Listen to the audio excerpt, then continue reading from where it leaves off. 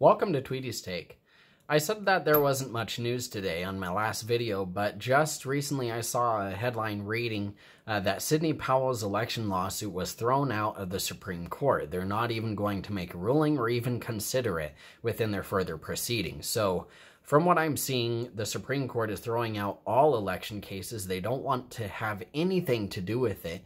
And that panel is just full of people who are either too scared to move, or who have been bought off, or who knows what else is going on. I know that there are some sketchy things with Justice John Roberts.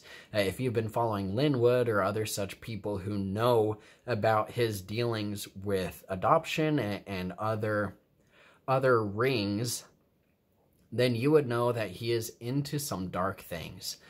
There have been whistleblower testimonies against him. There have been other allegations made showing that he's really with a cabal of people who are working to undermine our government, and that's about as far as I'll go into it here. But he is not someone to be trusted. Despite his claim to be conservative, it seems that his interests have skewed in a different direction completely.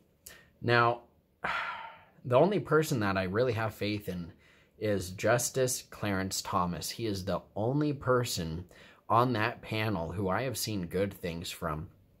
He is really trying to stand for the American people, and so for that he demands my respect, absolutely. But the rest of the justices that we brought in have been absolute snakes, and it's really discouraging and disheartening to see that people are either so afraid of backlash, or they're so corrupt, they're not willing to stand for what is right. I think what we saw this last year was kind of the left showing their power. It was showing what they could do. And they caused police forces to stand down. They caused the law to be broken completely and never enforced. And then when they were brought into jail, they were released immediately. I actually did a little bit of background work to see how these protesters worked. And they have these organizations that they set up. It's just grassroots organizations. You know, it's like me, if I'm a mechanic, then I will go ahead and go on to a certain messaging app and say, hey, I'm available. If any of you are going to this protest, I can fix your cars for free. Just show up. So there are things like that where they have their networks and they say, hey, you need this equipment, go here. If you need this, go here. So they're very well organized. It's nothing that you see at the forefront. It's all in these back end messaging apps. So it's never going to be out in the public, but they work pretty well together if you know what to look for. So the left was showing their force all this past year, because they knew they were gearing up for something big. I have no doubt that they knew what was going to happen in November and onwards.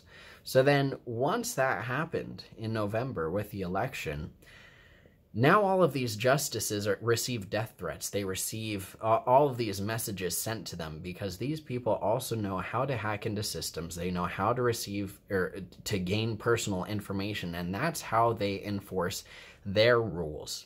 Is they get your personal information, and then they start threatening you. They start accessing your friends' information, your school, etc., and then they bring that out into the public, and others will not call them out for it because their information is now going to be leaked, and the mob is going to be sent to them. And so it's this huge network of people who support each other in corruption. And they support each other in corruption through the use of violence and threats and knowing things about other people that would be terrible if they came into the light. So that's how that works. That's why we see the suppression of all of the conservative groups. It's because most of the conservative groups, if they're truly standing by their principles, have nothing to hide. Absolutely nothing to hide. And so they are not afraid to come out and talk against what they see, to speak up, because they're not trying to hide their inner demons. And I think that's what we're seeing in our world, is the justices, the police officers, all of these politicians have bought into a corrupt system and they compromised themselves. They put themselves into a position where they could no longer stand for what was true and right, because they know that if they did, they are going to be exposed, or they are going to suffer the consequences of doing so. And they are not prepared to do that because they are cowardly in nature. If we are to take back our country, if we are to make good laws, we need to be brave and be courageous. And that is what we're missing in America.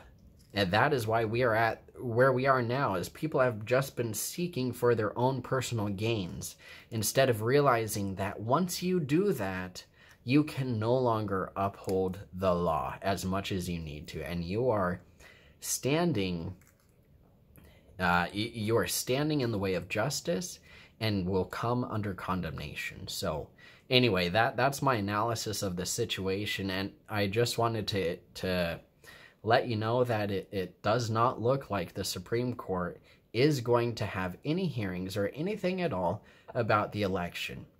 While that's expected, while that's something that, after I saw how they responded to the Texas lawsuit just a couple months back, or was it even, yeah, I think it was January, where they just threw out the Texas lawsuit and said they weren't going to listen to it at all, even though it's about election laws being broken. We knew, I knew at least, that they were not going to go through on this. So that's the matter there. But we have to take our country back through the local governments. We have to take it back through our local officials and keep on moving upward. And that's how we take back America. Anyway, if you have anything that you'd like to add to the conversation, or wanted to talk about things that you've seen and things that have disappointed you, please let me know in the comments below. Also, like the video, share it with others, spread it through the YouTube algorithm. YouTube hates to see videos like this. Thank you for the help. My name is Addison Tweedy. This has been Tweedy's Take, and I will see you next time. Yabasia.